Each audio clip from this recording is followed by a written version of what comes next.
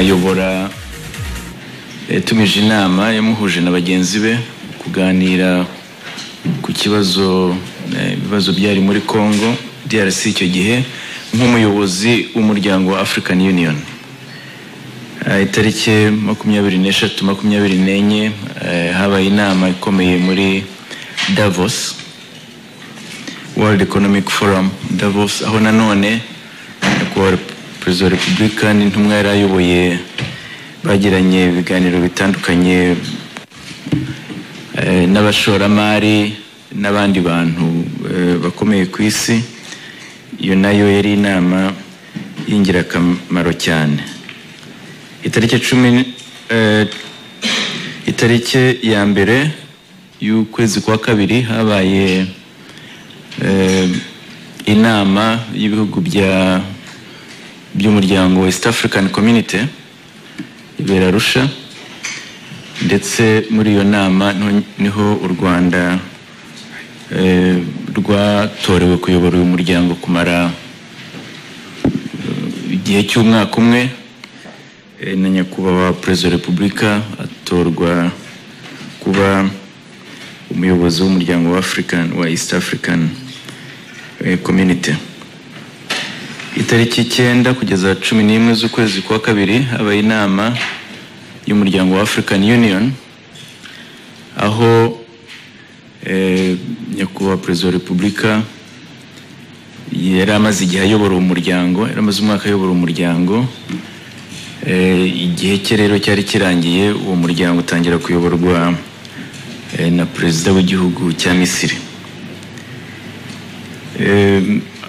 Tariki 12 habaye icyitwa World Government Summit Dubai, nayo nyakubahwa Perezida wa Repubulika yari yatumiwemo nk'umushyitsi mukuru, ndetse na Milken Summit, Africa Summit Abu Dhabi tariki 16. Tariki 14-15 habaye inama mpuzamahanga ku rwego rw'umutekano mu Budage yitwa Munich Security Conference. Iyo nayo nyakubahwa Perezida wa Repubulika yayitumiwemo nk'umuyobozi, umwe mu bayobozi bake kuri uyu mugabane bari batumiwemo, yari yitabiriye, ndetse avaho ajya mu nama yahuje abashoramari benshi mu mujyi wa Charlotte, North Carolina. Nk'uko mubizi, uku kwezi gutangiye itariki ya mbere n'itariki ya kabiri habaye inama serukiramuco yabereye muri Burkina Faso, FESPACO, ndetse FESPACO yari imaze imyaka 50. Igihugu cyacu Rwanda rukaba rwari rwatumiwe nk'igihugu nka special guest. Nkabashimira abanyarwanda bitabiriye iki gikorwa cya FESPACO, aho umuhango wisoza nyakubahwa Perezida wa Repubulika yagizemo uruhare rukomeye, ariko nashimira abanyarwanda muri rusange ko bitwaye muri iki gikorwa cyari gikomeye, berekana umuco nyarwanda, ndetse nkabangira ngo nshimire ababonye ibihembo bitandukanye. Joel Karekezi mwarabyumvise filmu ye yise The Mercy of Django, yahawe umudari Etalon d'Or de Yenenga.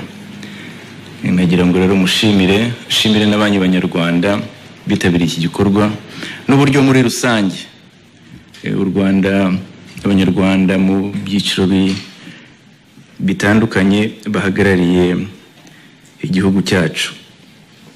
Murumva rero ko umwaka watangiranye ibikorwa byinshi, ariko ibyo bikorwa biracyakomeza. Hari nkuko mubizi uyu mwaka itariki 25 itariki 26 z'ukwa gatatu turateganya kwakira the Africa CEO Forum. Ni inama izahuza abacuruzi bakomeye ku mugabane wa Afurika, bakuru b'ibihugu bamwe, abayobozi mu nzego zitandukanye bazaba baje kuganira ku iterambere rya Afurika no guteza imbere ubucuruzi muri rusange. Nagira ngo rero mbakangurire abanyarwanda muri rusange kuzabigiramo uruhare, gukomeza kwakira abashyitsi bacu neza, ariko no kureba uburyo izi nama zose zaza twazungukiramo. Uyu munsi muri Convention Center hari inama ihuza abagize ubuzima, inama y'ubuzima muri rusange, Africa Health Financing, nayo irimo abantu benshi bariho baganira ku buzima. Mu minsi kandi iri imbere, tariki 8 kugeza ku tariki 12 z'uku kwezi, hateganijwe umwiherero w'abayobozi b'igihugu cyacu. Nayo ni inama ngarukamwaka, ariko ni inama ihuza abayobozi kugira ngo baganire ku bibazo igihugu cyaba gifite, ndetse bungurana n'ibitekerezo ku iterambere ry'igihugu cyacu. Uyu mwaka rero ukazaba uzaganira ku bintu byinshi, ariko cyane cyane ni ukureba, gusuzuma aho u Rwanda rugeze mu iterambere ryarwo, kureba uburyo ireme ry'uburezi n'ireme ry'ubuzima byakomeza gushimangirwa no kunozwa, kureba uburyo ubuhinzi n'ubworozi bwakomeza gutera imbere kurushaho, ndetse n'uburyo twakomeza guteza imbere ibikorwa bituma dushobora kohereza ibintu bitandukanye mu mahanga, yaba ari made Rwanda, ariko n'ibindi abanyarwanda bakora bikeneye kujya mu masoko mpuzamahanga. Ibi ni ibintu by'ingenzi, kubera ko nk'uko mubizi mu cyerekezo cyacu 2050 u Rwanda rugomba guhora rwisuzuma kugira ngo umuvuduko igihugu cyacu gifite uzakomeze mu myaka iri imbere. Uyu mwaka kandi muri iki gihembwe wenda igitaha gitangira, nibwo tuzibuka ku nshuro ya 25 jenoside yakorewe abatutsi. Icyo nk'uko mubizi, iteka twibuka, twiyubaka, tushimangira ubumwe bwacu. Imyaka 25 yari irageze, ubwo abanyarwanda tuzongera twibuke, ariko tuniyubaka, turushaho kwiyubaka, turushaho guteza imbere ubumwe bwacu n'ibindi bikorwa bituma u Rwanda ruriho kandi ruzabaho kandi rukomeza kubaho mu buryo buhamye.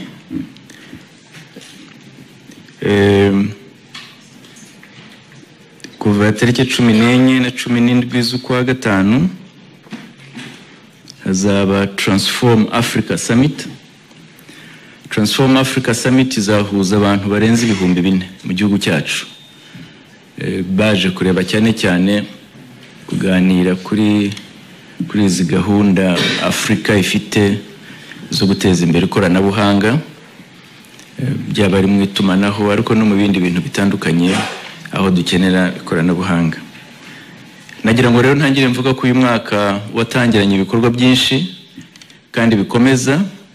Ibyo ni bimwe gusa mvuze bizaza muri aya mezi ari imbere, ariko umwaka wose uzakomeza. Kuvuga ko umuvuduko u Rwanda rufite, rwifuza no gukomeza kugira, uzakomeza muri uyu mwaka.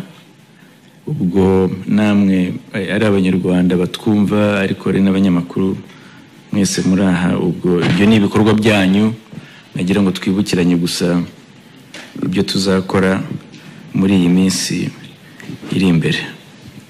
Reka wenda mbe mpiniyeho, icyo narangirizaho nuko ku bijyanye na Minisitiri nyoboye ku bw'umwihariko, muri iyi minsi turateganya ko tuzahuza abambasaderi bose bari b'u Rwanda aho bari bose kugira ngo umwaka utangire twese twaganiriye turi kumwe twumvikana bigiye gukorwa muri uyu mwaka, dusuzuma ibyakozwe mu mwaka ushize ariko tureba n'ibigiye gukorwa muri uyu mwaka kugira ngo natwe n'abagize Minisiteri y'Ububanyi n'Amahanga n'Ubutwererane dukomeze gutanga umusaruro mu bikorwa by'iterambere by'igihugu cyacu. Reka wenda mpiniye aho I would be happy to take questions if there are any. Murakoze. Nk'uko nabivuze tugitangira turakira ikibazo kimwe umunyamakuru aravuga amazina ye, igitangazamakuru akorera, hanyuma abaze ikibazo mu rurimi yifuza. Turahera kuri no ruhande. Murakoze, nitwa Christophe Hitayezu, umunyamakuru wa nonaha.com. Muri iyi minsi hamaze iminsi havuga ikibazo cy'u Rwanda na Uganda,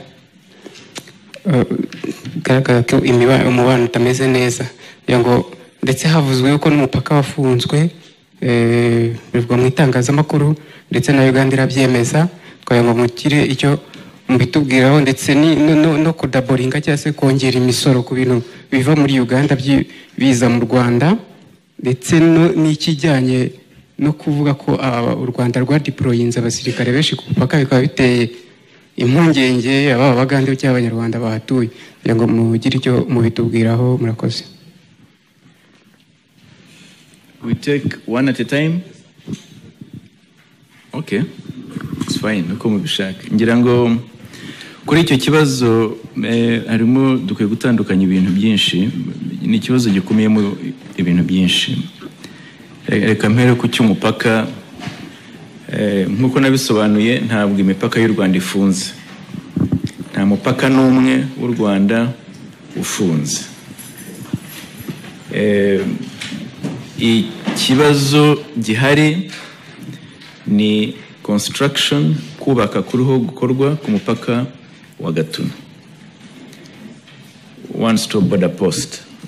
Abari Gatuna murahazi uko hateye, ni ahantu hafunganye, ntabwo ari one border post imeze nk'izindi twubaka ahandi za Rusumo n'ahandi hari ahantu harambuye hamwe na hamwe. Oya, icyo kibazo rero ni ikibazo cyo kubaka iyo one border post. Twibwira ko izarangira muri aya mezi, ngira ngo igomba kurangira nko mu kwezi kwa gatanu. Byatumye dusaba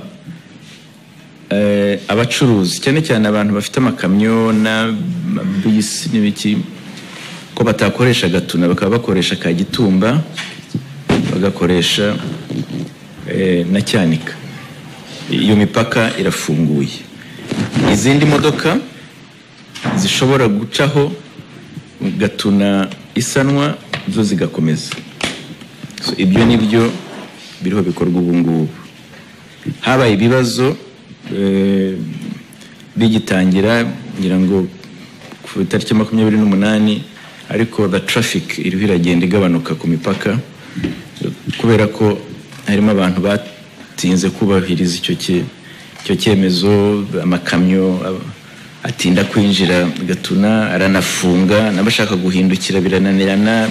Habayemo ibibazo bikeya, ariko nibwira ko biriho bikemuka.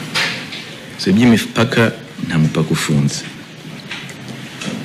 Ibindi numva mwarimu bajije ngo by'ingabo ku mupaka, nta ngabo ziyongereye ku mupaka. Oya, ntabwo cyaba ikibazo. U Rwanda rufite uburenganzira bwo gushyira ingabo zarwo aho rushaka, aho rubona ko bikenewe, ariko nta ngabo ziyongereye ku mupaka. Ibikorwa bya gisirikare n'iby'umutekano birakomeza nk'ubusanzwe. Abanyarwanda bo bararinzwe bihagije, ariko nta mpamvu yo kongera ingabo. Ngira ngo sinzi abantu babikwije mu binyamakuru, ariko ntabwo ari byo, byari ibihuha. Ibyo ntabwo ari byo. Icyo ni ikibazo kimwe kijyanye n'imipaka. Ibindi bibazo warubajije by'umubano na Uganda, umubano na Uganda nawo uzagenda neza. Harimo ibibazo ubu ngubu ariko ngewe tuzi neza kuzagenda neza. Turabaturanyi, iyo abantu baturanye habamo ibibazo kandi turabiganira, ndizera ko bizagenda neza. Gusa hari ibibazo kandi nabyo twarabisobanuye, ntabwo ari ibibazo bishya, ntabwo ari bwo bigitangira. Ni ibibazo bimaze hafi imyaka 2 biganirwaho mu nzego zitandukanye. Nk'uko twari twabisobanuye, ni ibibazo 3 dushakira umuti. Ikibazo cya mbere ni ikibazo cy'abanyarwanda bakomeje gufatwa, bagahohoterwa, bagafungwa, bakicwa urubozo, bagafungirwa ahantu hatazwi muri Uganda. Ni ikibazo gikomeye. Tumaze kugira abantu barenga 190 bafashwe muri ubwo buryo. Ni ikibazo kandi kitarabonerwa umuti kugeza ubu. Abandi babafungura bakabazana bakagera ku mipaka y'u Rwanda ari intere, bameze nabi. Those who are deported, bamwe bagasigaye imiryango yabo, abandi bagasigaye za business zabo, abandi bakabuzwa uburenganzira bari bafite, bagasigaye abana babo. Hari imiryango ifunze ifite abana bato, ubona nta gisubizo ubonera kuri icyo kibazo. Bamwe bashakishije abanyamategeko, bajya mu nkiko zo muri kiriya gihugu kugira ngo barebe ko byibura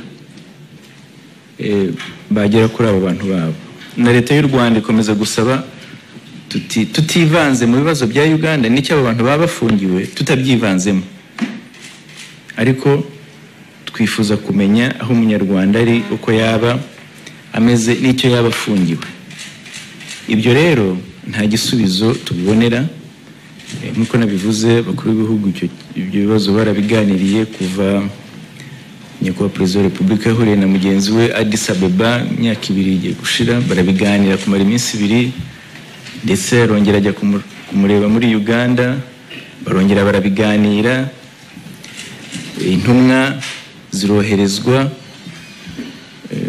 tubishyira mu nyandiko nyinshi, ntabwo ari inyandiko imwe, inyandiko nyinshi.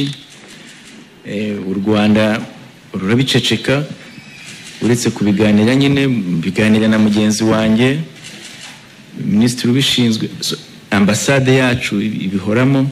Ni ikibazo kimaze igihe kirekire tutarabonera igisubizo, kandi twifuza ko cyabonerwa igisubizo. Akaba ariyo mpamvu tuvuga tuti igihe tutarabona igisubizo kuri iki kibazo gihari, turasaba abanyarwanda kuba birinze kujya muri Uganda kugira ngo tuzabanze tumenye neza icyo kibazo aho kiri.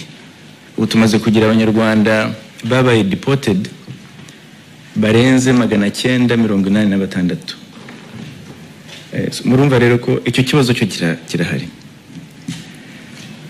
Ikibazo cya kabiri, nk'uko nabisobanuye, ni ikibazo cy'abantu bashaka guhungabanya umutekano w'u Rwanda, barimo RNC, barimo FDLR n'abandi bakorera ibikorwa byabo muri Uganda, bakoranye n'abayobozi bamwe bo muri Uganda. Icyo nacyo ni ikibazo, kandi nabyo twabigejeje kuri Uganda, turifuza ko nabyo byabonerwa igisubizo. Ikibazo cya gatatu nacyo dukomeza kuganira, ni ibibazo abacuruzi bacu bakomeje kugira iyo bari muri kiriya gihugu, baba bacamo cyangwa se bakoreramo ibikorwa byabo. Abamburwa uburenganzira ku bikorwa byabo bakorerayo, abo ugira batya ukabona ibintu byacagamo birafashwe birafunzwe bimaze amezi, tukabaza ariko se bimwe bifatiye iki ko inzandiko zose zihari, hagera igihe bimwe bakabirekura ibindi ntibabirekure. Nk'ubu murabizi amata yose yacaga Uganda ajya ahandi nta gicayo, yarafunzwe, amata ava mu Rwanda. Ibindi bya minerals byo bageze aho barabifungura barabirekura bimaze amezi n'amezi tutazi n'uwabifunze uwo ari we, ariko birarekurwa. Ukabaza kubirekura ni byiza, ariko ubundi byari byafatwe kubera iki? Ari ibyo bibazo tutarabonera ibisubizo, ariko nibwira ko nabyo ibisubizo bizaboneka, niko bimeze. Ariko umutekano wacu umeze neza, ndetse n'imibanire yacu n'igihugu cya Uganda turakomeza kuganira kugira ngo ibibazo bihari bibonerwe ibisubizo, kubera ko umutekano umubano wo ugomba kumera neza no gukomeza kumera neza. Nibyo twifuza, nibyo turiho duharanira. Murakoze. Turafata ikibazo kuri Rwanda. Murakoze. Kwa Jean Claude Mutuyezu, umunyamakuru wo kuri RBA. Twagira ngo icyo mutubwira hagati y'ibihugu cyane cyane n'u Rwanda biherereyemo mu karere muri rusange. Hari imishinga myinshi nko CPG, aho mu myaka ishize bigawazi bigeze guhura n'uwa Kongo basinye amasezerano ajyanye no gucukura gazi metane mu gihugu. Ese iyi umushinga waba ugeze hehe? Noneho natubwire ku ya Northern Corridor nayo n'ubundi u Rwanda ruhereyemo, harimo gari ya moshi, harimo impombo yagomba kuzana petrol ndetse n'amashanyarazi ahuriweho n'ibihugu byombi. Murakoze. Imishinga iri muri CPG, imishinga igenda neza,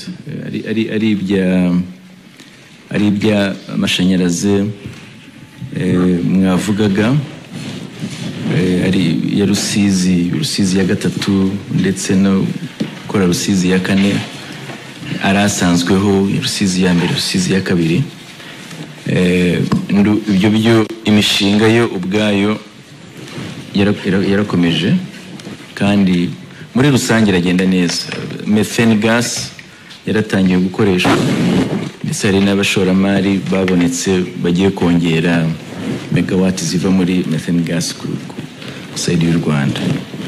Hari indi mishinga itagenda neza kubera ibibazo bitandukanye, nk'imishinga y'ubuhinzi. Ikigo cya Iraz kiri Bujumbura, ntabwo kiri Bujumbura, kiri mu Burundi, duhuriyeho, cyari gishinzwe guteza imbere ubuhinzi, ariko ubona kitagenda neza cyo. Icyo ngicyo gifite ibibazo. Hari bank duhuriyeho ya BDGR iri Goma, nayo icumbagira kubera ibibazo bitandukanye tumazemo iminsi. Iya energy ubona igenda neza, ibindi birasa n'ibicumbagira. Ariko CPG yo nk'umuryango ufite nawe uracyafite ibibazo, turebe ko biba byakemuka, cyangwa se ibyo twakoreraga muri CPG twabikora ukundi, kubera ko ifite ibibazo. Inzego ziwuyoboye ukabona ntabwo zihura ngo zifate ibyemezo, bisa n'ibyagoranye. Bene abakozi bawukorera ukabona ibihugu ntibitanga amafaranga yabyo ku gihe. Harimo ibibazo by'imikorere ya secretariat. Tumaze iminsi tuganira tureba uko dushaka uko byakemuka, aida tubikemure umuryango ukore neza, cyangwa se ibikorwa byawo dushaka uburyo bundi twabikomeza wenda bitari mu rwego rwa CPG. Ibyo nibyo biganiro biriho biba. Nk'urugero, hari ibikorwa bimwe ubona byakorerwa muri ECAS, umuryango uhuza ibihugu byo muri Central Africa, wenda umuntu yakora muri CPG akabijyana muri uwo muryango. Ariko kugira ngo ibyemezo bifatwe nanone bisaba ko inama zihura, ari inama z'aba Minisitiri, ari inama z'abakuru b'ibihugu kugira ngo bafate ibyemezo. ibyo rero ntabwo birakunda kubera impamvu zitandukanye, ariko ndizera ko bizakunda muri iyi minsi. Kuri Northern Corridor hari za projects zimwe zakomeje kandi zikora neza muri rusange, hazamo ibibazo ariko ubundi zikora neza. Ibintu bya ID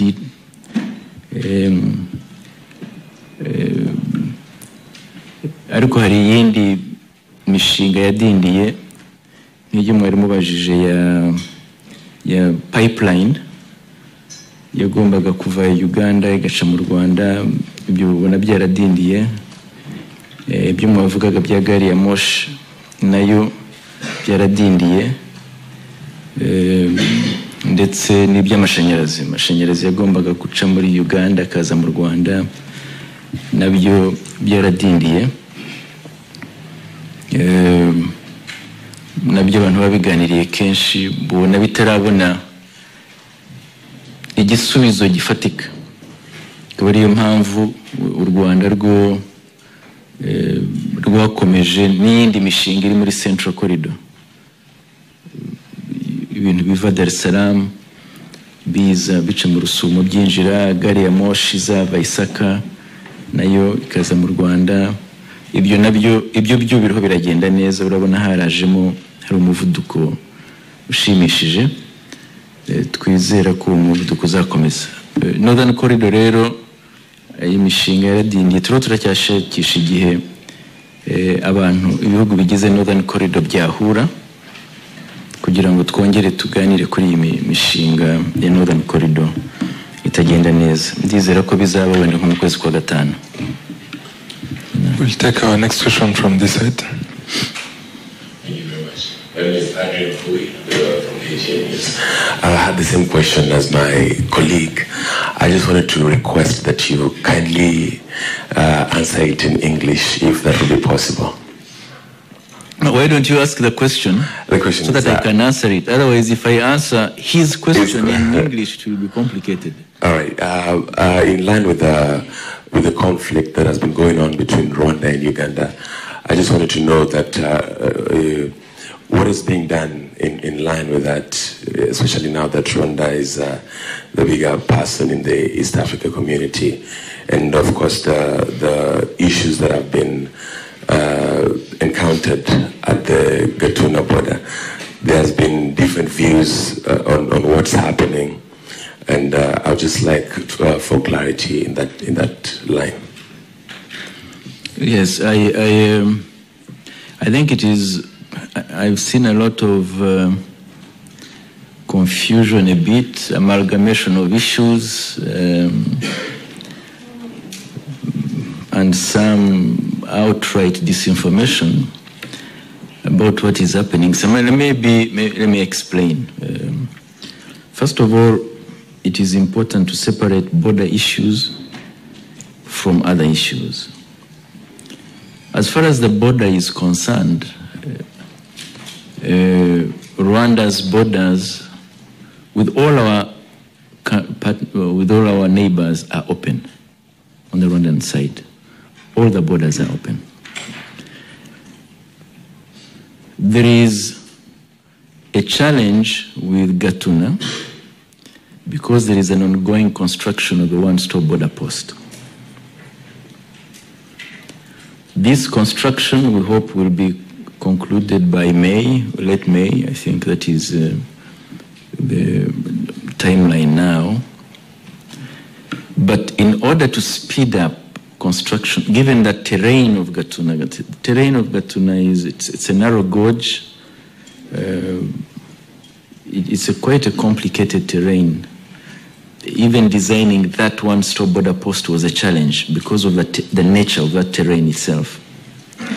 But in order to hasten that construction, we have requested all heavy trucks and heavy vehicles, to use alternative entry points into Rwanda from Uganda. Use Kagitumba, use Chanika. Those light traffic that can use Gatuna without impeding the work continues. That is going on well. We had a challenge because from the 21st, Gatuna was clogged up for many reasons. Truck drivers not responding quickly enough to use alternative routes. Some was a point at which they couldn't turn, those who wanted to turn. So there were quite a series of logistical issues clogged up Gatuna. But now it's moving on Kagitumba and Chanika. Of course, because one border post is not functioning maximally, there is a bit of pressure on the other border posts too, but which are manageable. So that is the border post. That's what has happened along our borders. I've had people say borders are closed. No, they've never been closed. Your colleague was asking me about troop deployments, and I told him no, there are no additional troop deployments on our borders. Our country is well defended, and there is no need to do anything extra than what has been done now. So those are the border issues. Now, as to the other issues which are under discussion with the government of Uganda, these are not new. These are issues we've been discussing for 2 years now. Our heads of state met, the president met his colleague in Addis Ababa, discussed this for over a period of 2 days. They met in Entebbe State House, they discussed them. They have exchanged envoys. Rwanda has written, these are in writing. But we have not yet received an answer, a satisfactory answer. And hopefully, this answer will come because we still continue talking. And I was explaining that there are only 3 problems. One is this issue of Rwandans who continue to be arrested, harassed, tortured, incarcerated in Ugandan jails for reasons we don't understand, and in breach of international obligations. In breach of international obligations. We have over 190-something people. These lists have been shared with Uganda over these past 2 years, as I have explained. They keep being updated. We have some arrested as late as the 28th. So that is a problem. Our position has been that we do not want to interfere in Uganda's internal affairs. We do not even challenge the right of Uganda to arrest people if they think they are criminals. That is not the issue. The issue is if you arrest somebody, first of all, you take them through due process. That is it. You take them through due process, you allow consular access. When we arrest Ugandans here in Rwanda who have committed crimes, they go to our courts of law, but the embassy is immediately informed. The Ugandan embassy here is immediately informed. They don't have to ask. We inform them that so-and-so has been arrested for this reason. This is where they are. And then they can receive consular access. This is standard practice among nations. That is what we have asked for from our colleagues. We have not received it. We have people who have been incarcerated since 2017. Since 2017.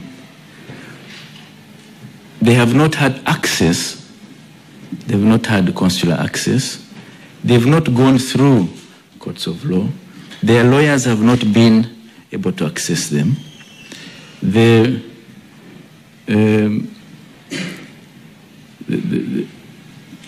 So that is the challenge. Some are arrested. We request for an explanation. A year later, we find them at our borders. They're brought in, dumped, tortured, and we receive them. So that is the challenge. That is the issue we have raised. And we think it is an important issue because for us, the rights of these people, if they are our citizens, are important for us to know. But that does not mean we interfere. I've heard people saying we're interfering. No, we're not interfering. We just want things to be done the way they should be done, the way international law provides for that to be done. We have over 980 people deported from Uganda. Now, of course, again, deportation is a sovereign right. We are not questioning the right of Uganda to deport whoever they think should be deported. But deportation also has procedures you follow. We're asking them to follow those procedures. You do not get people, blindfold them in the middle of the night, transport them, torture them along the way of deportation, and then dump them at a border. That's not the way deportations are done, no. So that's what we're asking for. If somebody is doing something, the least they can do is explain. But if they don't even want to explain, at least do it the right way. That's all we're asking for. Now, but it's also not normal that you would have 900 and something people deported. That's not a normal state of affairs. So which we need to discuss. So those are the issues, the first issue that we have raised. And we will continue to discuss with our colleagues to make sure that this is addressed. Now, because over the last 2 years, we have not seen any headway on this matter, which affects the lives of our own citizens, we have advised them, Rwandan citizens, not to travel to Uganda until these matters are sorted out. It is our responsibility as a government to do so. We have been blamed for acting too late. But as I've explained, it's taken 2 years for us to take this step of advising our people not to go to Uganda for their own security. But as I explained, Ugandans, East Africans are welcome to Rwanda. They are free to come in. They are received well. They will continue to be received well. So the advice is to our citizens for their protection. And we hope that this matter will be resolved with our colleagues.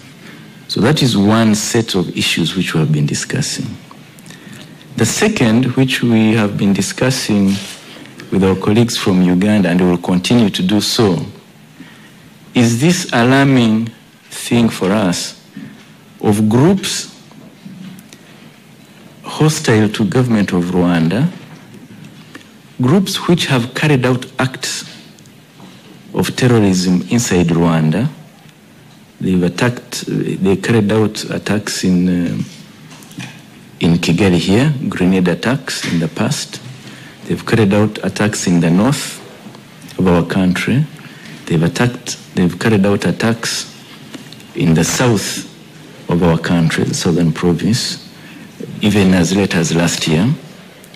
The leaders of those groups carrying out their activities in Uganda seemingly freely, with the support of some officials of the government of Uganda. That is a problem we have put at the table. These include the RNC of a man called Kayumba, the FDLR, some of the FDLR people. The FDLR are the people who carried out genocide in this country. Some of those people were arrested in Uganda, in DRC on their return from Uganda, and through good cooperation they've been handed over to Rwanda. They've detailed these activities, and we have shared that information with our colleagues from Uganda and requested for, first of all, that these things stop, because I can't see any explanation for this support. That is the second challenge. This is also has been ongoing. It is not something that is new. The third, which we are also discussing, is that for some reason, Rwandan goods find difficulty either transiting through Uganda or being sold in Uganda. Quite a number of some of the Rwandans deported claim that their businesses are closed and then they are deported. Some are people who've been in Uganda for some time. Others are people who just have been carrying out their businesses in Uganda. So they are closed, deported, businesses closed, no compensation, no follow-up. That's a challenge. Some of Rwanda's goods, as you know, have been held up in Uganda in the past. We had a whole container of minerals held for months and eventually released. We still don't know why this happened. Nobody has explained to us why that happened. We are happy and grateful that it was released. But you can imagine if somebody has a container of things going through a country, we are landlocked ourselves. Access is to Mombasa and Dar es Salaam. So if you tamper with that movement, then for us, as a landlocked country, it's a serious matter because you cause difficulty with investors. So it's an issue. There are other things, milk, can't send milk through Uganda. So there's some of these difficulties for which we have asked for an explanation, and we have not yet received an explanation. So those are the three issues we've been handling for some time now. They are not new. Maybe the only new thing is that they are public now, but we've been handling them for some time with our colleagues, and we will continue to do so because the relationship between Rwanda and Uganda is important certainly for Rwanda, and I trust it is also important for Uganda. Thanks, Minister. On the same issue of Rwanda and Uganda, we have a question from Twitter, from Luis Jadwang, and he asks, when do we see the roadworks being completed? Roadworks where? Oh. Gatuna border. Oh, it's the one-stop border post-construction, and the timeline I've been given is May, end of May, works should be completed. Thank you. I will take a question from Bloomberg. Thank you very much. My name is Saul Taylor. I work from Bloomberg. So with the advice of Rwanda not traveling to Uganda, which also includes traders, what's the likely impact of our Rwanda's exports to Uganda or transit through, maybe to Mombasa? Thank you. Well, Rwandan exports to Uganda are not that high. I think they're about 19 million.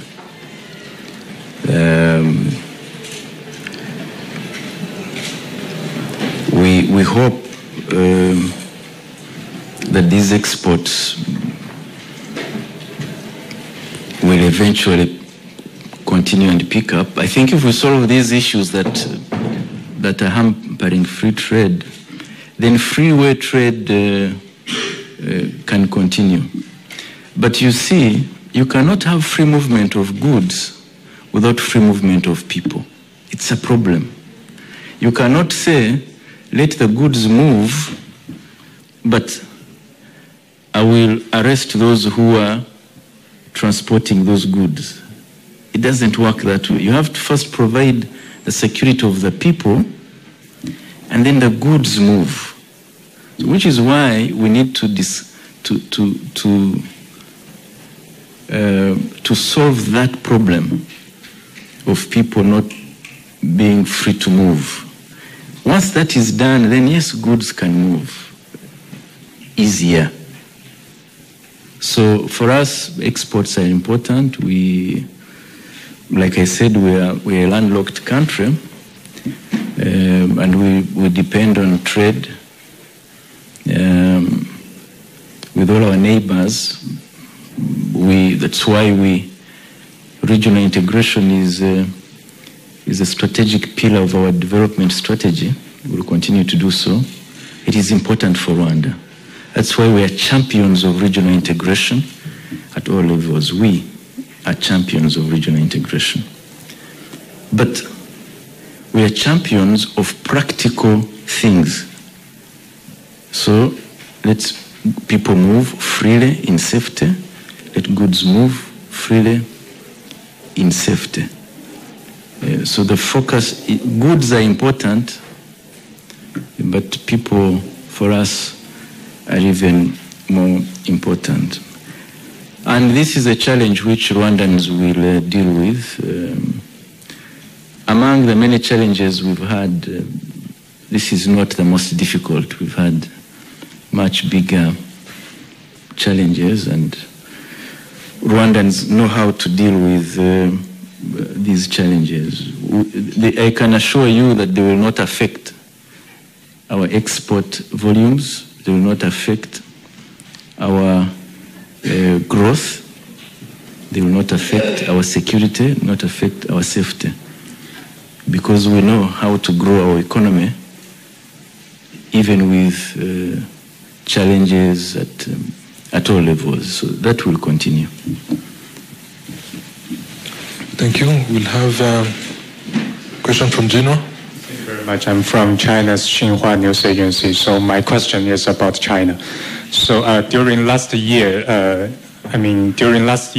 Chinese president's visit in Rwanda, the two sides signed document on the Belt and Road Initiative. So China is going to host the second Belt and Road Forum for International Cooperation next month. What would be Rwanda's expectation of the forum, and what's Rwanda's attitude towards the initiative? Thank you very much.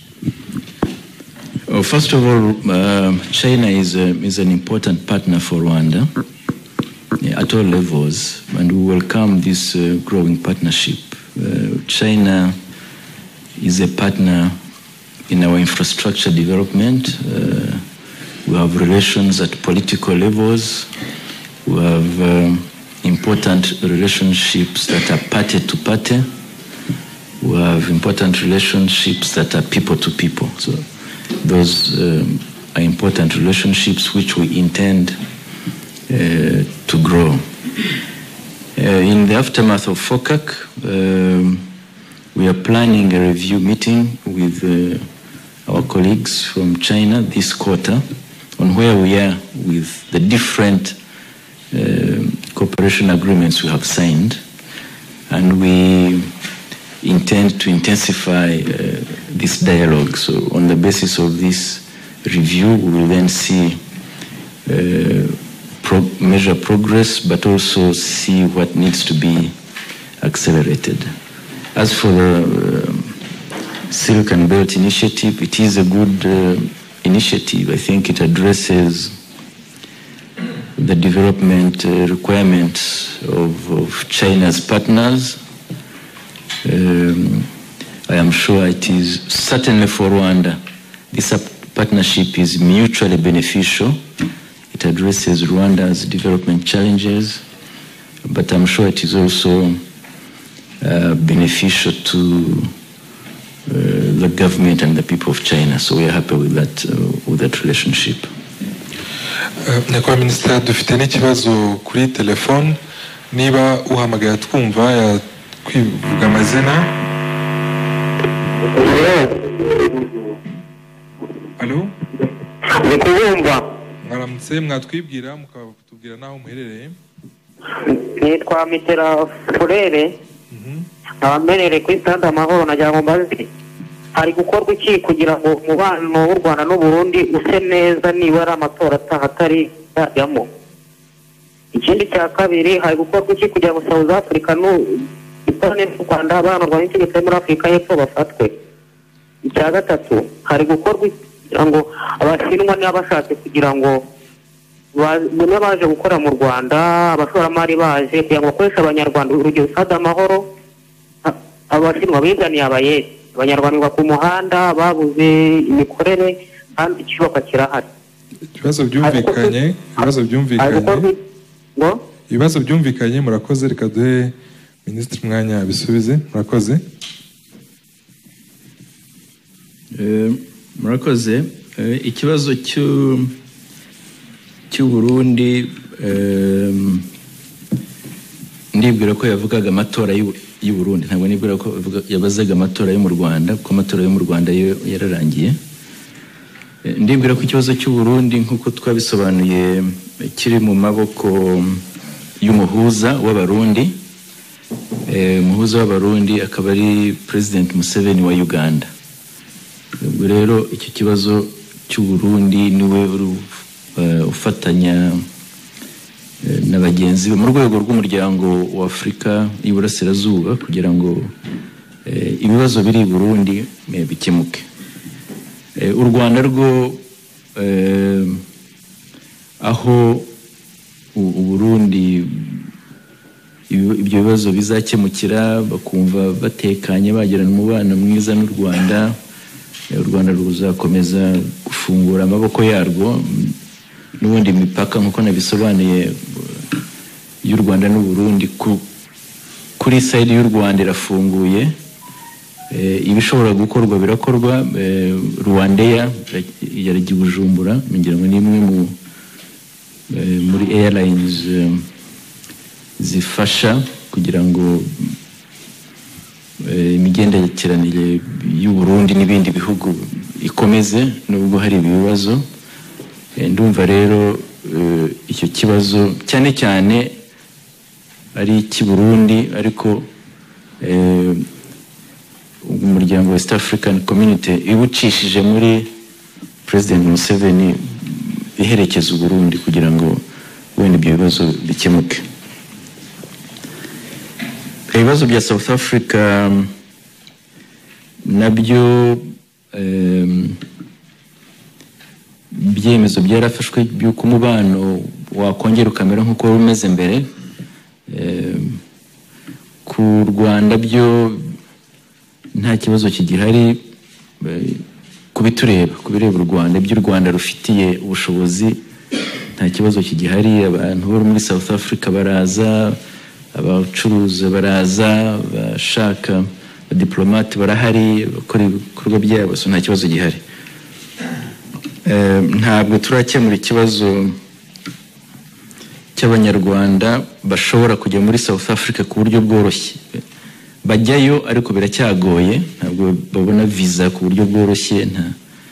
Ibyo turacyabiganira ngo turebe ko byakemuka. Hari ku nzego wenda nko ku rwego rwanjye n'izindi ziri munsi yacu, ubona bitihuta uko tubishaka, ariko nabyo nzi ko bizakemuka, ibigomba gukorwa bigakorwa bikava mu nzira. Icyo abashinwa ubundi amasezerano dufitanye n'abaterankunga bose ni uko bazana abantu bakora ibyo abanyarwanda badafitiye ubushobozi gukora. ariko ikibazo ntabwo ari cyo, ntabwo ari bo, ntabwo nibwira ko ikibazo ari abashinwa, ikibazo ni abanyarwanda.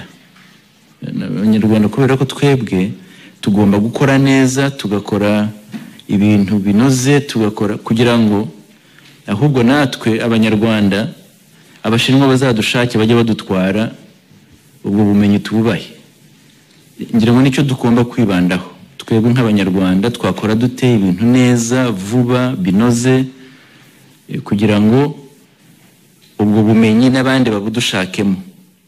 Ntabwo rero twavuga gusa ngo tuzajya tubuza abandi, ariko twebwe gukora ibyo tugomba gukora kugira ngo dukore ibintu bigezweho byiza binoze. Niba ari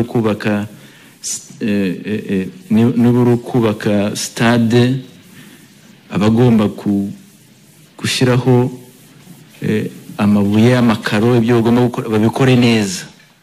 Nicyo kibazo, ngira ngo nicyo tugomba twebwe kwibandaho nk'abanyarwanda.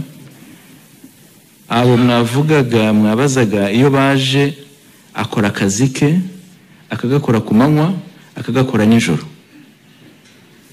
Twebwe abanyarwanda umuntu agira atya, byagera saa 12 ati barankoresha cyane, ati ngomba kwitahira.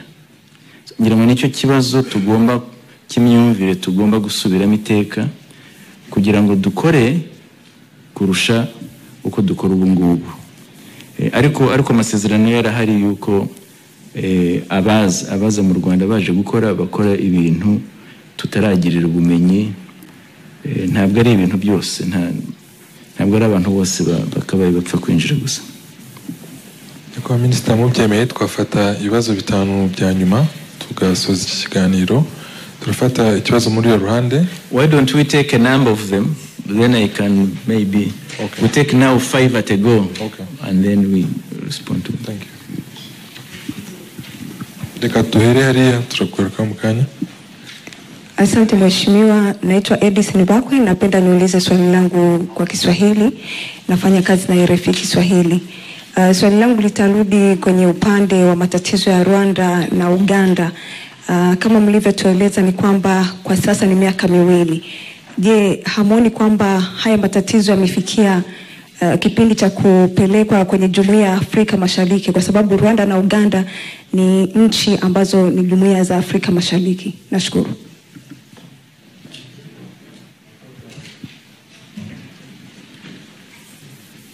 Murakoze nyakubahwa Minisitiri, nitwa Sumuta Kaboyi, nkorera Ijwi rya Amerika.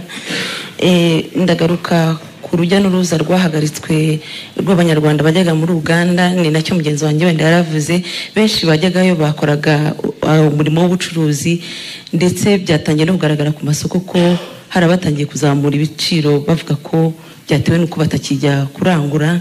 Ni nako byagenze mu Burundi. Umuntu yakwibaza ngo ntimubona ko iri soko ryo mu burasirazuba ibi bihugu bihuriye muri uyu muryango ubucuruzi bugiye kudindira? Hanyuma kandi kabazo kamwe, mu minsi yashize u Rwanda rwavuze ko rwakiriye bari abantu bo muri FDLR, muvuga ko mu gifite ibyo mubabaza. Nyuma y'ibibazo muzabaha bigeze he, bimeze gute? Murakoze. Dufite ikindi kibazo kuri telefone. Hello? Turabumva, mwatwibwira? Nitwa Claude ndi Gisozi. Yego, kibazo cyanyu? Kibazo cyanjye ndabaza Minisitiri, ese ko hashize imyaka 2 badiringa na Uganda bandika inyandiko ntibasubizwe, abanyarwanda bakakomeza guhohoterwa, ese icyo kibazo niko nibatasubiza nk'uko dukeneye igisubizo cyiza nikitaboneka, abanyarwanda bazaharanira uburenganzira bwabo buzaboneka gute? Uganda yakomeje kutava ku izima. Turakoze, ikibazo cyumvikanye. Turafata icya nyuma muri no ruhande, hanyuma ikindi yariya Clement, hanyuma na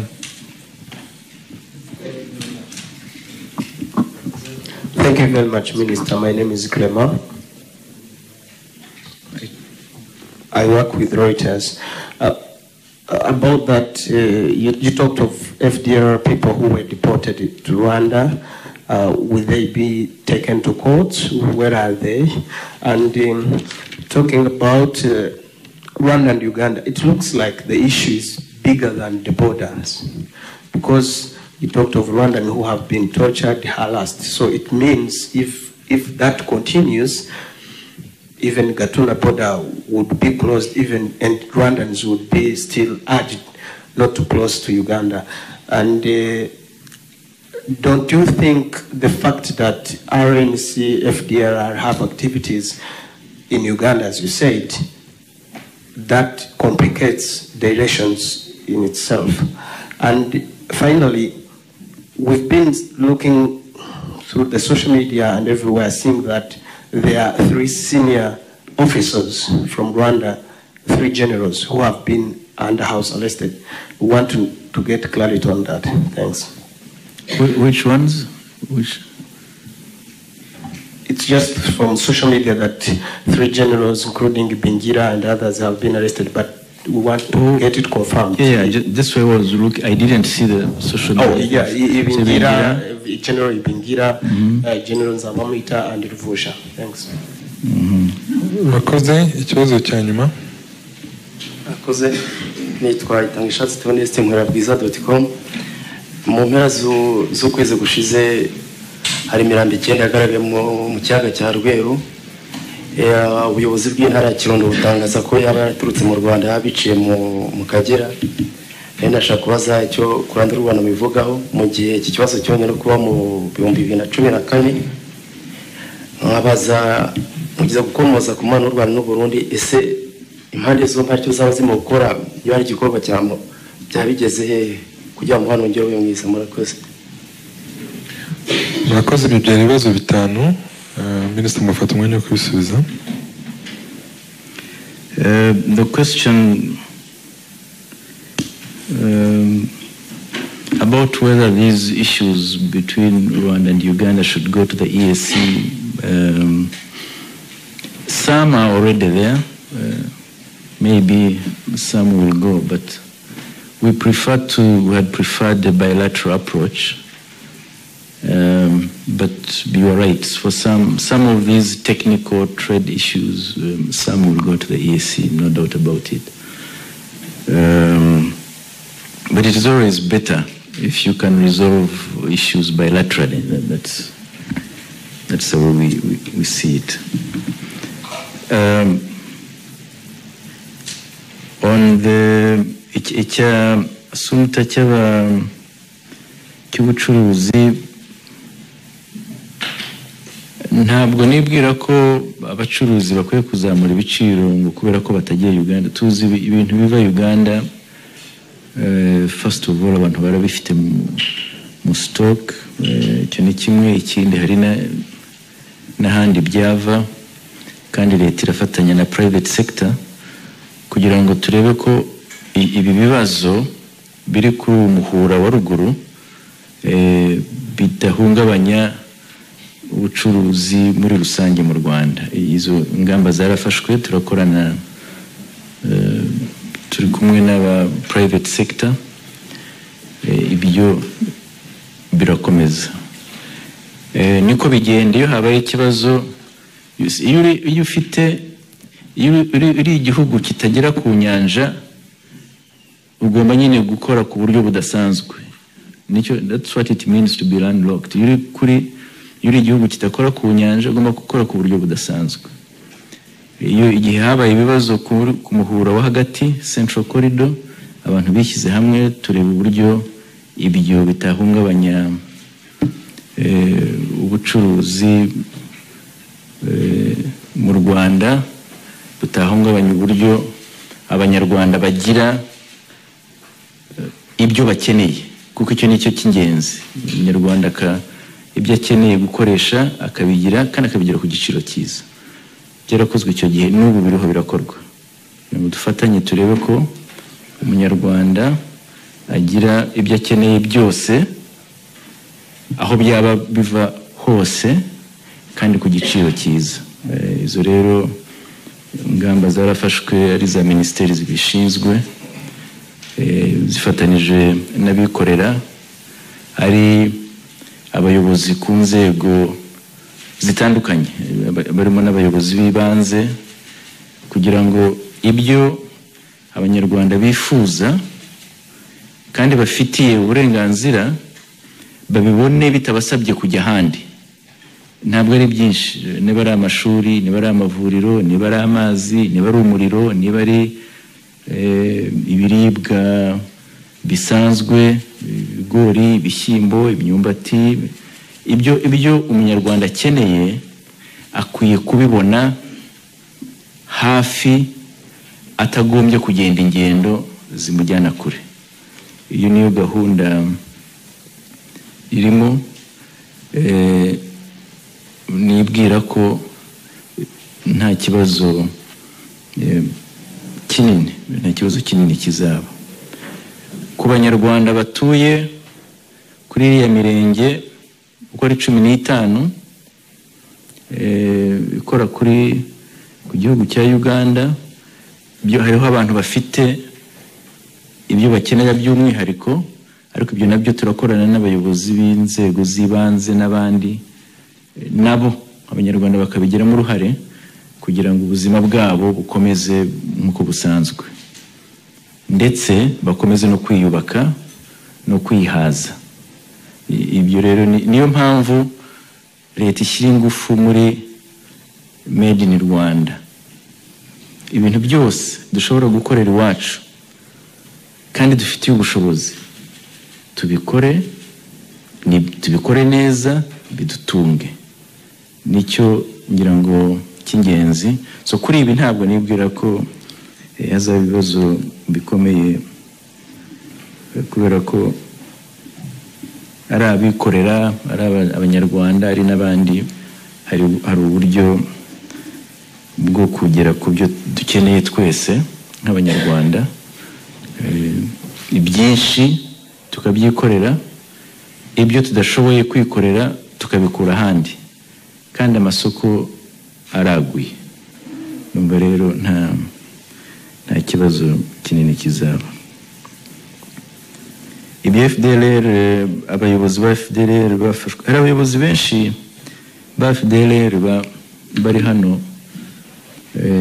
ari abasirikare barenze 800, bamwe baje bava mu bice bitandukanye bya Kongo, bari Mutobo n'ahandi. Hari n'abandi babiri nibo baherutse kuza, umwe wari ushinzwe intelligence, undi bakora ibindi. Abo nabo bari mu Rwanda, barafashwa, bazanywe mu Rwanda, bameze neza, baratanga amakuru menshi.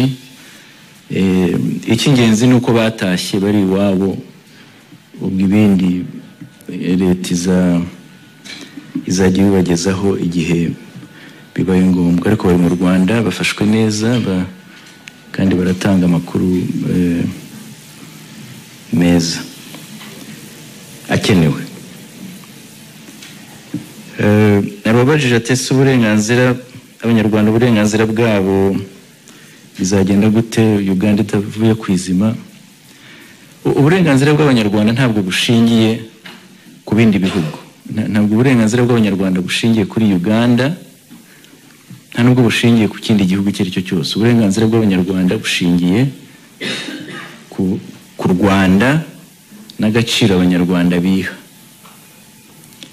Kandi u Rwanda ni igihugu cyiyubashye, cyiyubaka, gifatanya n'abandi kubaka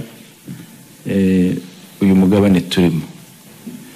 U Rwanda rw'uyu munsi rero rushingiye ku banyarwanda ubwabo. Ntabwo uko umunyarwanda aramuka, uko arya, uko yambara, uko yivuza, uko yiga, ntabwo ibyo bigenwa n'abandi. Ntabwo bigenwa, nta gihugu na kimwe ku isi kigena uko umunyarwanda abaho, uko yambara, uko yiga, uko yivuza, uko arya, uko atunga umuryango we. Ibyo bigenwa n'abanyarwanda n'u Rwanda. Nta gihugu na kimwe ku isi kigena uko u Rwanda ruyobora, abaruyobora, uburyo ruyoborwa, n'uburyo rufata abayobozi barwo rubabaza ibyo bakora. Ibyo ntabwo bibazwa n'abandi, ibyo ni iby'Abanyarwanda. Nicyo nagira ngo nsobanure kuri icyo umuntu wakibajije. Hari igihe mu mateka yacu ibyo mvuze byagenwaga n'abandi. Ukumva harimo abantu bari bibwiraga ko aribo bagomba gutunga u Rwanda, kandi niko byari binameze. Aribo batugenera uko tubaho, bakatugenera uko twambara, bakatugenera uko twiga, bakatugenera uko twivuza. Baba batabikoze, ubwo nyine umunyarwanda akagira ikibazo. Bakatugenera n'uko tuyoborwa n'utuyobora. Ibyo rero byararangiye. Ntabwo nubwo yari akibajije muri context ya Uganda, ntabwo ari Uganda gusa, ari Uganda, ari ibindi bihugu bindi, byaba biri ku izima, byaba bivuye ku izima, ibyo ntabwo bigena uko umunyarwanda w'u Rwanda rw'ubu abayeho. Ibyo rero nicyo tubwira Abanyarwanda, ngo Abanyarwanda bafite igihugu cyabo, turacyubaka. Iki gihugu nicyo kidutunga, nicyo kitwigisha, nicyo kituvuza, nicyo kitwambika, nicyo gituma, nicyo twubakamo, nicyo kidutungira imiryango. Ntabwo ari ibindi bihugu. Ibindi tugafatanya. Iki gihugu Abanyarwanda nibo bakiyobora, nibo bagena uko kiyoborwa, nibo bagena uko ababayobora bajyaho, nibo bagena uko bavaho, nuko bahanwa iyo batakiyobora neza. Ntabwo ari abandi. Ibyo rwose nagira ngo mbishimangire, kubera ko harimo ubwo wumva abantu bamwe basa naho bibwira ko batariho u Rwanda rutabaho. Ibyo ndibwira ko ari ukwibeshya no kutamenya igihe, no kutamenya aho ibihe bigeze.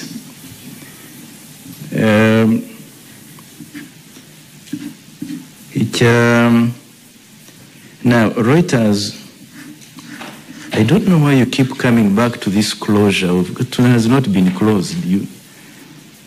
I think the media, once you pick something, it's difficult for you to change it. Maybe when you've written closed, maybe it goes into the computer and you can't delete it. Yeah? No, Gatuna is not closed. It will not be closed. None of Rwanda's borders are closed. Yeah? So that is one. The RNC are the group which is on the way to disappearing. They've never had a sensible agenda. They don't have an ideology. They don't have leadership. And it will disappear. Our only concern is that on the way to disappearance, it is acting with and support of people in Uganda. That is the only problem for us that we see. And it should not be a problem between Rwanda and Uganda. We don't see why the RNC should be part of any equation between Rwanda and Uganda. There's no need for it as far as we are concerned. We don't see the logic of it. But for some reason, they still are operating in Uganda, and that is the awareness we raise. We say, but why is this happening? So that is the challenge there. But not in itself. I don't think they are an issue, a big issue for us. We've sent arrest warrants for some of the leaders who've committed crimes here that are leaders of RNC, where they are, wherever they are. But that is the challenge. Some of the problems which you need to be aware about, maybe which I should say, is that some of these groups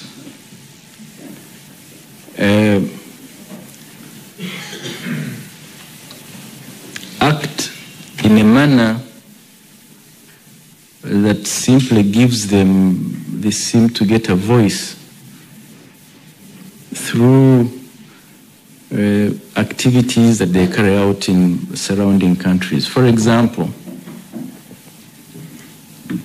you can have an RNC, we've had cases, I will not get into details of them, but we've had cases of an RNC operative in Uganda, working with some people in Uganda, who passes on information to South Africa, another RNC official in South Africa, and then that official in South Africa calls Uganda to say, arrest so and so, they are dangerous to you. And that information is deemed to come from South Africa, whereas in actual fact it originated from Uganda. You see what I'm talking about? So somebody is in Uganda, works with a Ugandan person, they call South Africa, an NRSA person in South Africa, who then calls Uganda to say, do this to so and so. And then the information is as if it has come from South Africa, therefore it is credible, whereas in actual fact, it is a group that is in Uganda that has done all this machination. So if you're not careful, you think South Africa has a problem with individual X or with Rwanda, but in actual fact, it is a group of people who are cooking up all these things. So that is why I'm saying that you have to be careful about some of these things. And I have also seen it in the media. Then media picks up something, before you know it, it's blown up. So some of those problems which we face that people think are with South Africa actually originate elsewhere. Originate, as I have said, in a place like Uganda. And we've seen people arrested, some of them for these reasons. Now, generals, no, I don't know why these social media people want people to be arrested. These generals are here. I had a meeting with Nzabamwita. Fortunately, with him, at least I know I had a meeting with him yesterday, late last night, and so these are just, I've heard rumors that people are arrested. The other day, on a lighter note, I thought I was making a point, but also in a bit of a joke. We raise serious issues, which I've raised here. People respond by saying, but generals are arrested. Sezibera has land in Uganda and where? So I was tweeting the other time to say, no. Yeah. I don't have property, I don't have land there. I wish I did, I don't. But if I did, it would not be a problem. Yeah. But so what I'm trying to say is, be careful about, these are serious issues. We're discussing serious matters, and then people just divert into non-issues. They create stories about arrests, about troop deployments, about ownership of this and that, who went to study where, for what reason. That is not the issue, and those are not the issues we're raising. It's not a competition about who did what when. It's about serious state business that needs to be addressed. Imirambo ya ariko rwero hangaha muhora mukimbaza. Every time there's a press conference muhora mumbaza iyi mirambo yo muri rweru nari babwiye nta banyarwanda twebwe amarimbi y'u Rwanda arazwi rwose, n'abo bantu babivuga muzababwire amarimbi y'u Rwanda arazwi, aho dushyingura harazwi, by law amarimbi yacu ari gazetted. Ntabwo Rweru ari irimbi ry'u Rwanda rwose, nta mirambo y'abanyarwanda ijyayo.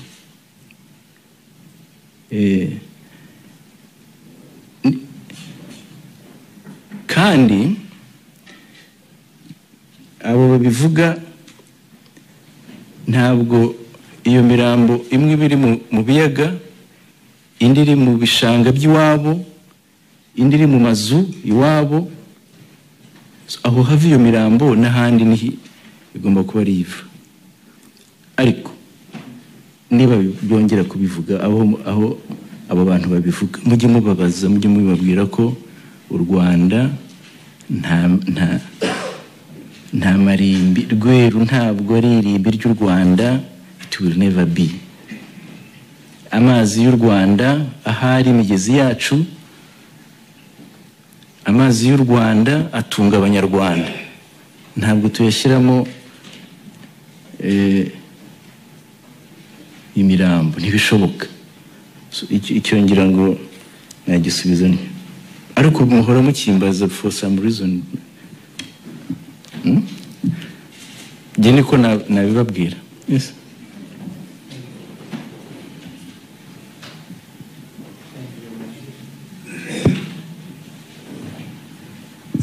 Thank you. My name is Collins Moy. I write for the New Times Daily. I have a brief clarification. This is the last series?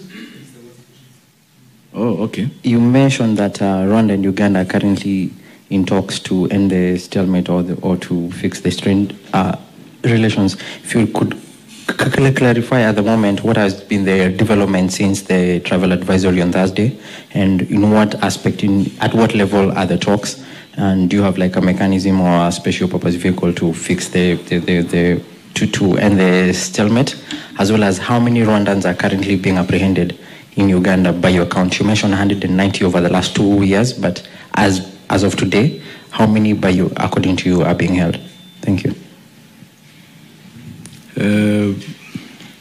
Can I take the last one? I think tukarangiza. Tukarangiza and then. Murakoze. Nitwa Divin uwaye nkorera RBA. Nifuzaga kubaza ku bijyanye n'umubano w'u Rwanda n'andi mahanga muri rusange. Umwaka ushize twabonye abakuru b'ibihugu n'abaza guverinoma, twavuga ko bari benshi koko, niba barirwa mu 9 basuye igihugu. Ngira ngo ibi bifite icyo bisobanuye ku mubano w'u Rwanda n'amahanga.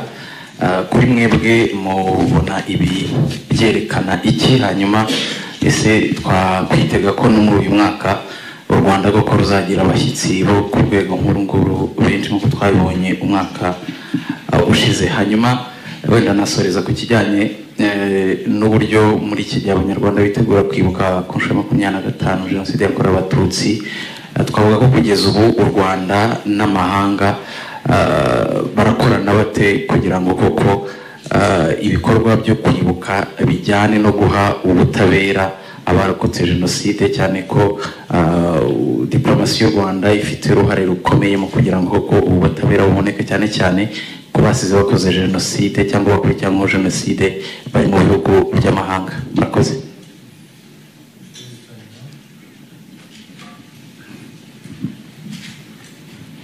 Thank you very much. My name is Ivan Mujisha.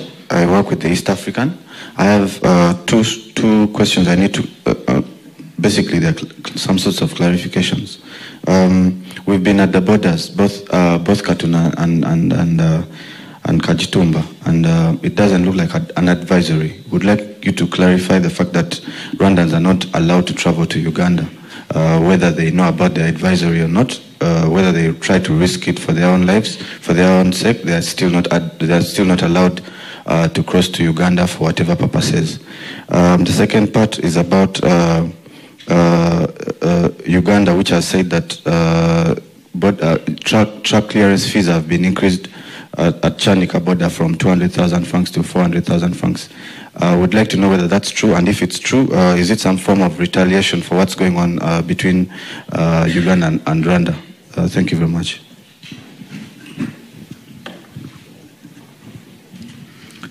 All right. The first one about that from Collins.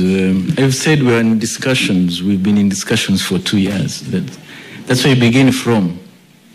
And those channels continue. Those channels of discussions are open, they continue.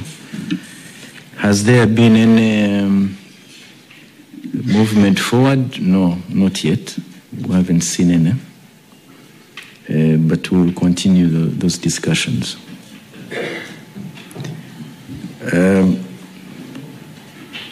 Now, abayobozi basuye u Rwanda mwaka ushize twabonye abayobozi bakuru b'ibihugu benshi basuye u Rwanda kubera impamvu zitandukanye namwe muzi. Hari inama y'umuryango wa Afurika, African Union Summit, hari n'ibindi byazanye abayobozi benshi. N'uyu mwaka hari abayobozi bakuru b'ibihugu bazaza. Ntabwo navuga umubare wabo, ariko harimo bamwe bazaza mu kwibuka, bazaza muri CEO Forum n'abandi. Hari n'abaje basubiyeyo, former PMs, Madagascar, baturutse aha n'abandi, so bazaza. Kuri kwibuka jenoside yakorewe abatutsi ku nshuro ya 25 kuzabera mu Rwanda, ariko n'abanyarwanda baba mu mahanga nabo bafite ibikorwa bateganije bakoranye na za ambasade zacu zose. Hari ibikorwa biteganyijwe byo kwibuka ndetse bafatanyamo n'inshuti z'u Rwanda, ambasade zacu, abanyarwanda baba mu mahanga, hari inshuti z'u Rwanda, hari n'ibihugu n'abanyamahanga nabo bazaza kwifatanya natwe n'u Rwanda mu kwibuka.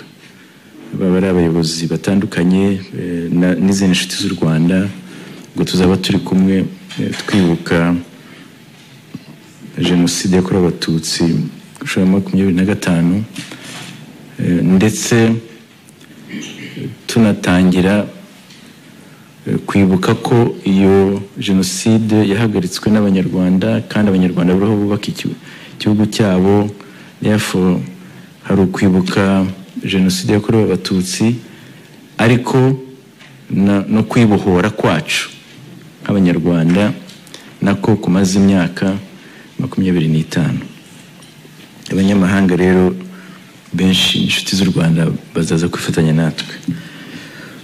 Ku bimwe mu byo dusaba amahanga no gukomeza inzira yo guhana abakoze jenoside muri iki gihugu bakiba mu bihugu by'amahanga. Biratera intambwe, ariko ntabwo bigenda, ntabwo byihuta uko twabyifuzaga. Ariko hari ibihugu bimwe batubwira ko bagiye gushyiramo imbaraga, haba mu Bubiligi, haba mu Bwongereza, haba mu Faransa, haba muri za Netherlands. Hari ibihugu ubona, Nordic countries, hari ibihugu ubona biriho bishyiramo imbaraga. Hari n'ibihugu ku mugabane wa Afurika batangiye gukorana natwe kureba uko iki kibazo abantu bakoze bakiri hanze nabo bagezwe ku butabera. Bamwe barabazana, abantu murababona bya za Malawi, hari n'abandi dukorana, Zambia n'abandi. Ibyo bizakomeza. Icya kabiri nuko twasabye ko ibihugu bifite inyandiko mu bubiko bwabyo zijyanye na jenoside yakorewe abatutsi, igihe kigeze kugira ngo nazo bazidusangize, kugira ngo aya mateka yacu yuzure.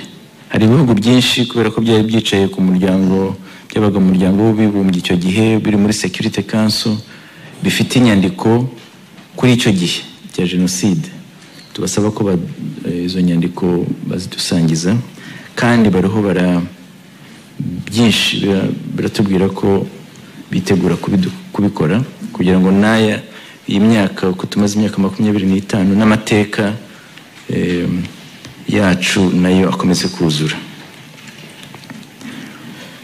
But now, as for Ivan Mugisha's questions, I will not use your words.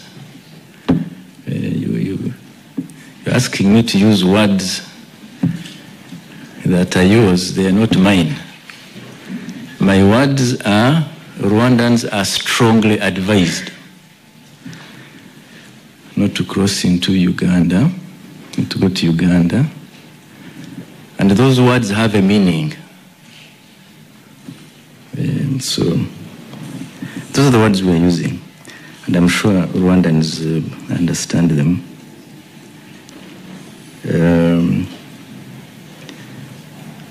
As you have seen yourself at the border.